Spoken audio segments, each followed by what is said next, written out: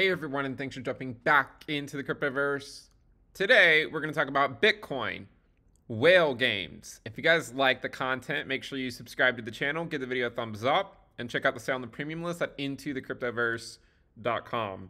Let's go ahead and jump in. So, we put out a video similar to this one about a couple weeks ago or so, and we called it Whale Games, and there was a decent amount of interest in it, and so I figured, why don't we somewhat regularly talk about it and keep track of some of the larger wallets. And so what we're going to do in this video is just provide an update on some of these larger wallets. What are they doing?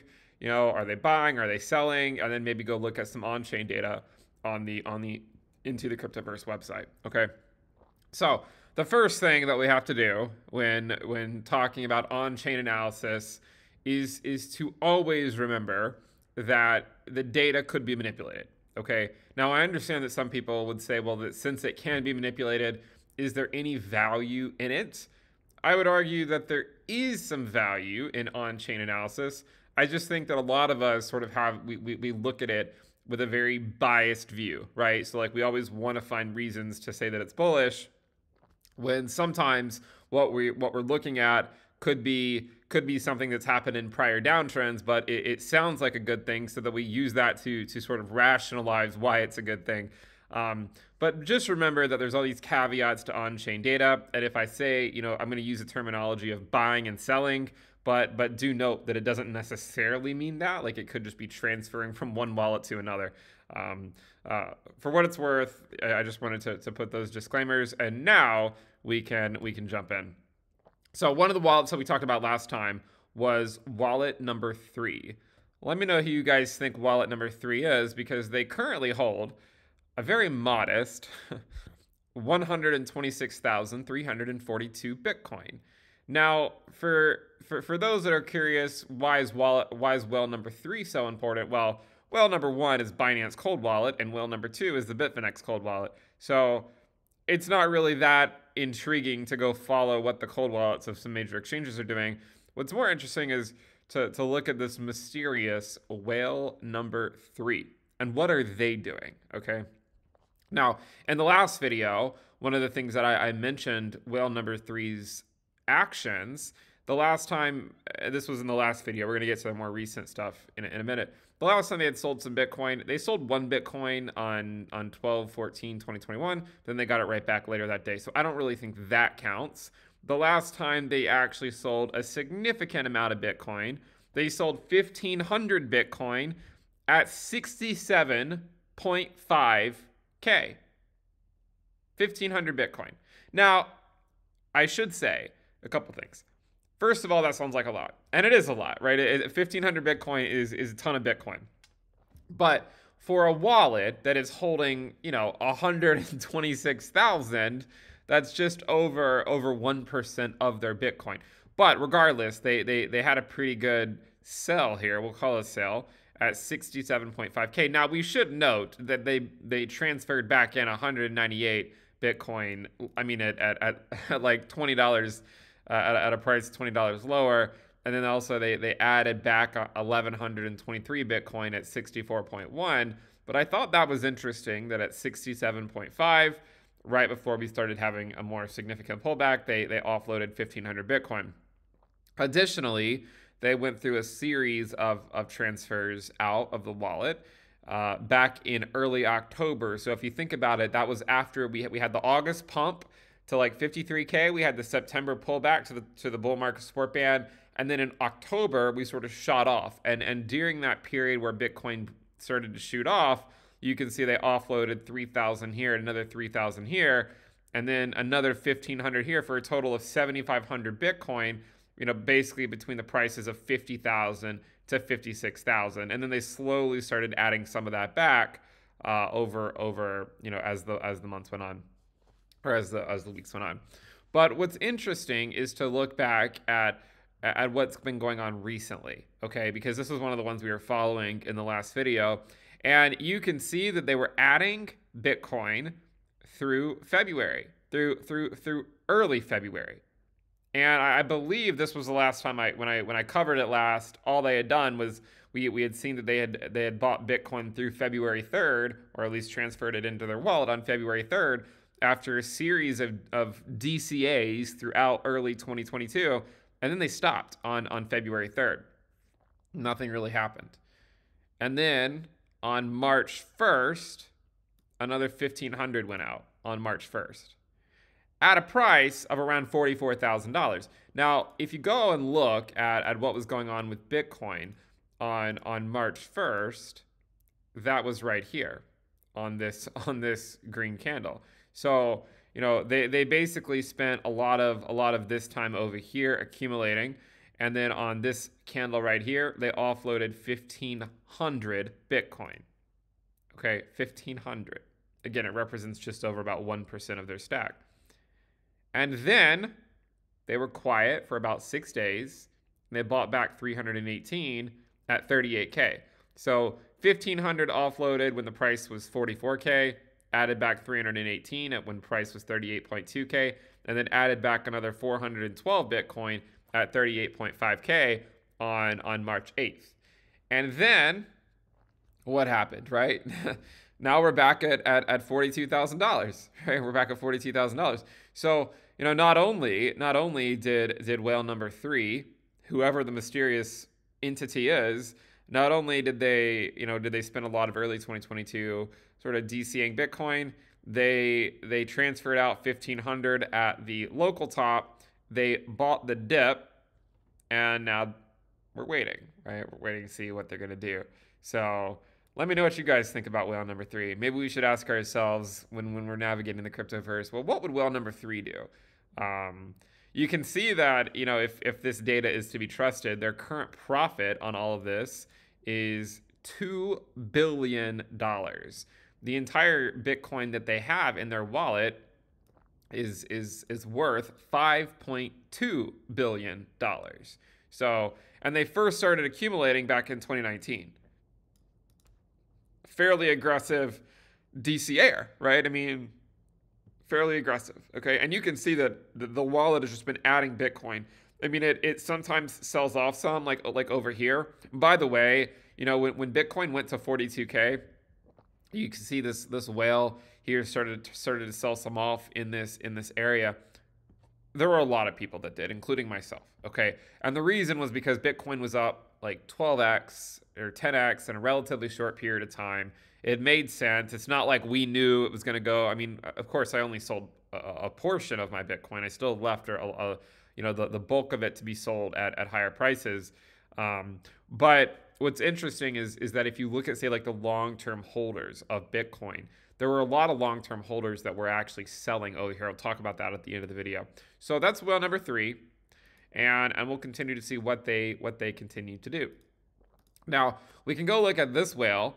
I'm not really sure, you know, who they are or what they're doing, but I mean, these are some pretty big transfers into this wallet starting in late 2021, and nothing has gone out. It's been in only. And you can see that in February 18th, 9,000 Bitcoin came in. And then as recently as about 5 days ago, another 5,100 Bitcoin came in at around $39,000. Now, unfortunately, again, if the data is to be trusted, we don't really know if they're buying it or just transferring it from another wallet. But if it's to be trusted as a buy, they're currently down $306 million. So if you thought you were having a bad day, 306 million is a lot to be down. But let's continue on. You know, there's some that are a little bit more modest in their DCAs of Bitcoin, picking up, you know, 66 Bitcoin today, picking up 41 Bitcoin a few days ago. But this one has been slowly adding here after a fairly large transfer in of over 12,000 at $47,000. So you can see that they've just been slowly adding here throughout mid to late February and early March. Just more and more Bitcoin are coming in. And again, if the data is to be trusted, they're currently down about $80 million. Now, not all whales are accumulating, okay? This is one of those things where it would be easy for me to just show you the whales that are accumulating and not the ones that are potentially offloading some. Again, we don't know how reliable the data is, but if we can continue on, you can see that there are some that are, I mean, there's transfers basically going in constantly and out constantly. And it's hard to really keep track of what's going on. But if you just go up to the top, you can see that the total number of Bitcoin that this wallet specifically is controlling, it has been dwindling. Okay, over the last, I mean, basically since February. The amount of Bitcoin that this wallet has been holding has just been slowly going down. So basically, it's just like a slow bleed out of the wallet. So I don't know if they are, just in a distribution phase themselves, where they're just systematically, continuing to offload Bitcoin or what. Could be something completely different considering how frequent these are. I mean, these are all on March 9th, right? I don't really know what's going on, but you can see that this wallet is slowly depreciating in terms of how much Bitcoin it owns.